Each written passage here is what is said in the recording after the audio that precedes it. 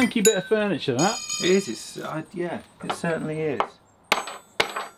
It's like we said. I just didn't like the walnut. To me, it suits this. I think what it is the walnut looks too clean. It's maybe even too fine a grain. So when it polishes it up, it looks too good.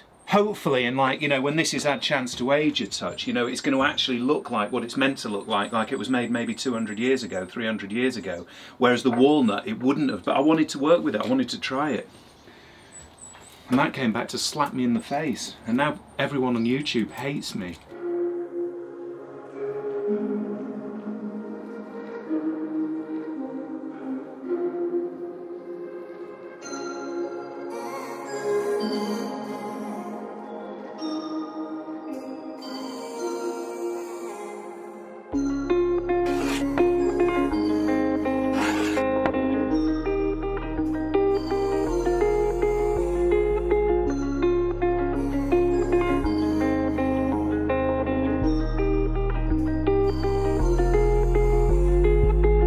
So what are we doing today, Uncle Al? We are guest hosting Popular Woodwork Weekly.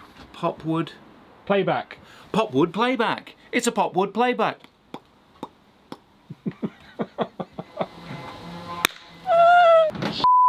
Going off. Wood. I'm gonna put on one glove like a Michael Jackson.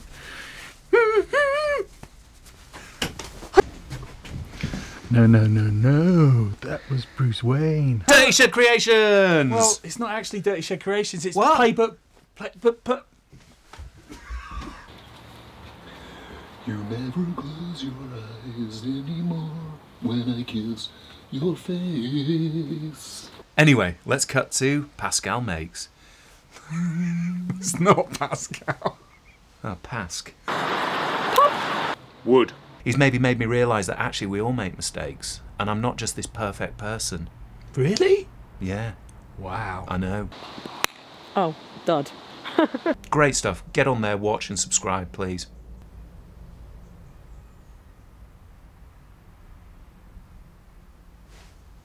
Popwood! Popwood! Wood.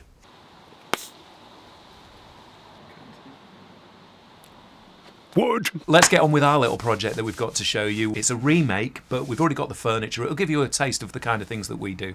Let's get on with it, eh?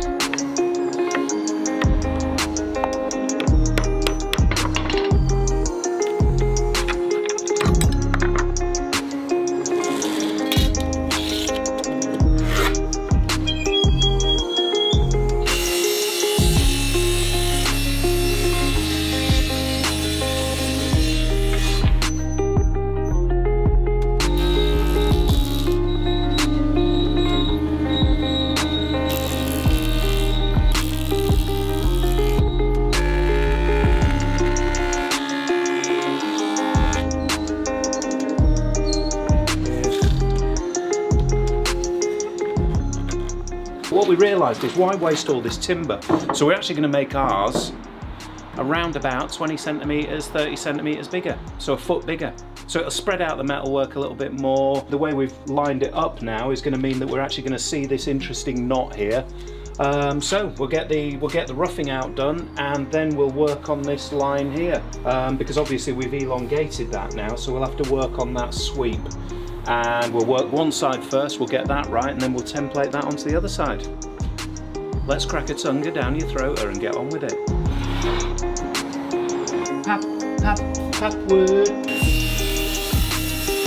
Pap, pap, pap wood. Talk about pap wood. Pap, pap, pap wood. Talk about Popwood. Pop, pop, Popwood.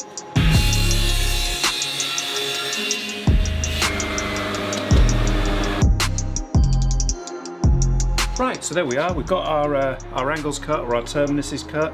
We're going to work on this sweep and bandsaw that out, and that's going to be in the other workshop. So what I suggest we do now is we will get closed up in here and we'll get back in there. Right, we've traced our scroll onto the top here and we're all quite happy with that that curvature there. Obviously it's changed because this board is going to be longer. So yeah, essentially we're going to cut to this line here. I've just made that using French curves. We've tried to get a nice sweep into that. I almost like it to look like a kind of the top end or the cutting edge of an eagle's wing, but anyway. So we've got a new blade in the bandsaw. We'll get this side cut out and then we'll use this offcut to form a template for the other side. Just a little trick. So let's get cutting and away we go.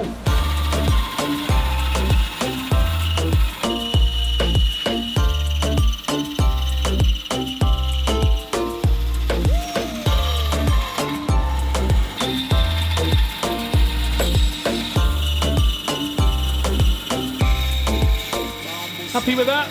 As happy as I can be. We've got a bit of sanding to do, but we knew that anyway. These blades are very difficult over kind of what is now 5 foot to keep a straight line and to follow that line, because they're meant for really fine, almost jigsaw style shaping. So it's done it's the only blade I've got in at the moment, so it's the only one we could use anyway. And we always knew we were going to sand this, so we're going over to the bobbin sander now to kind of get it doing. But I think what we're probably going to have to do is move the bobbin sander off that bench, nail it to this bench, and do the sanding over here.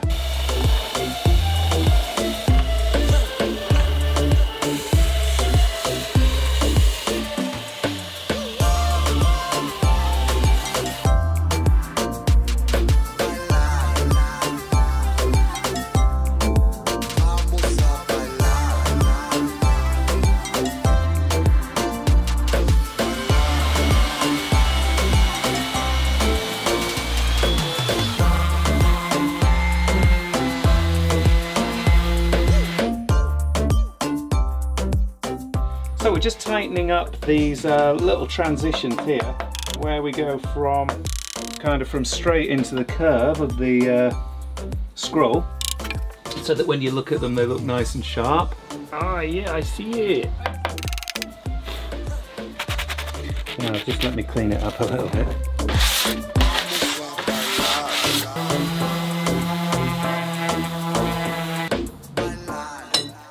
Now this is sanded to 100 grit at the moment. We are going to go higher than that, but before we do, we're going to get our flamed finish on there. So I'll show you how we do that.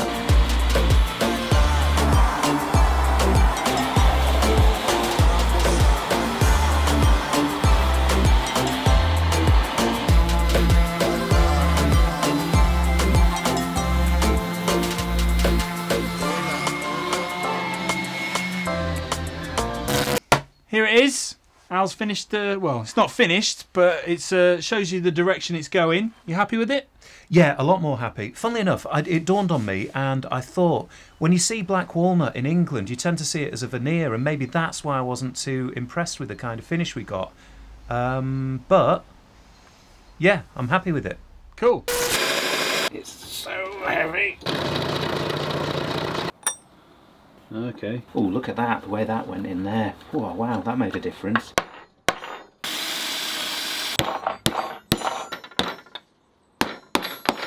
Don't show that. Okay, yeah, that's coming through. Yeah, a little bit of texture. Yeah.